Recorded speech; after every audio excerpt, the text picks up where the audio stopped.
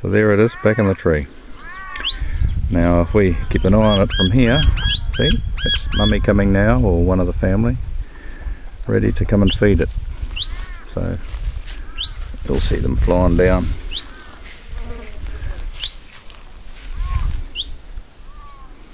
There it comes, coming down.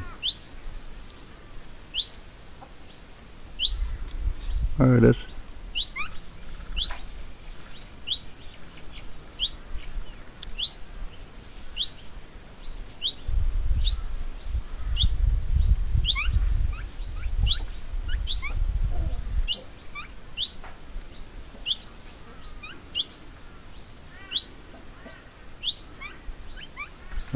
Mummy coming down to feed it, and all the cousins will be there too, so they all come and feed it.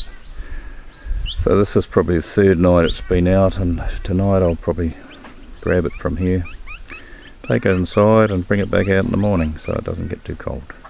So that's what you do. Okay, don't panic. If you find a bird out there on the ground and you're not sure what the story is, if it's one of these are the noisy miners in Queensland. If it's one of these, they're quite happy. Don't fret, just keep the cat out of the way and make sure it's okay.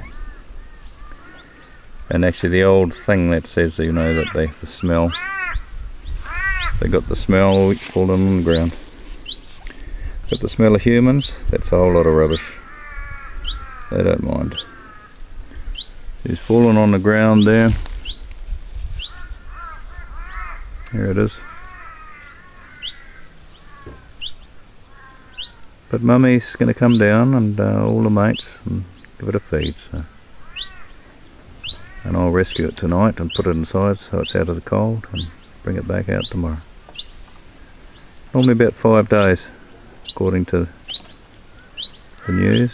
About 5 days they start flying. Look, getting the feed there. They're feathered up pretty good. It's got a few feathers on it, it's only been a couple of days, so it's not too bad.